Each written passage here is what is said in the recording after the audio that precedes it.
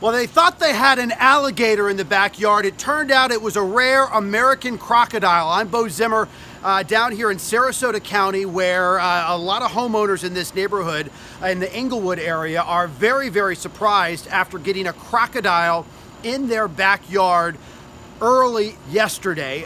Basically, a neighbor here in this neighborhood actually let their little dog out to use the restroom, and the dog confronted after finding this crocodile in the side yard.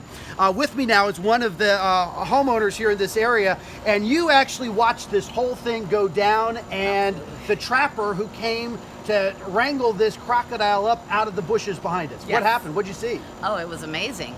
Well, we were watching it, making sure that it didn't move before animal control showed up. And when he did, just before he did, it moved from her yard into the bushes behind us here.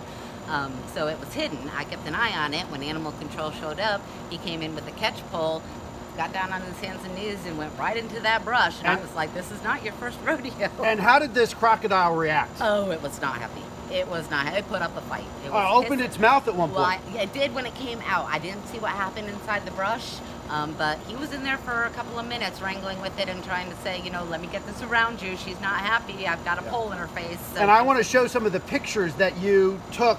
You got pretty close to this thing. You weren't afraid of it. Well, I was nervous, but I wasn't that afraid of it. I was ready to run if I had to. Gave you a little adrenaline rush, you said. Absolutely. Okay. Absolutely. Well, hey, I'm glad you're safe. I'm glad all the pets are safe, and quite the adventure for the folks down here in Englewood. We'll have a complete story coming up tonight on 10 News Nightside.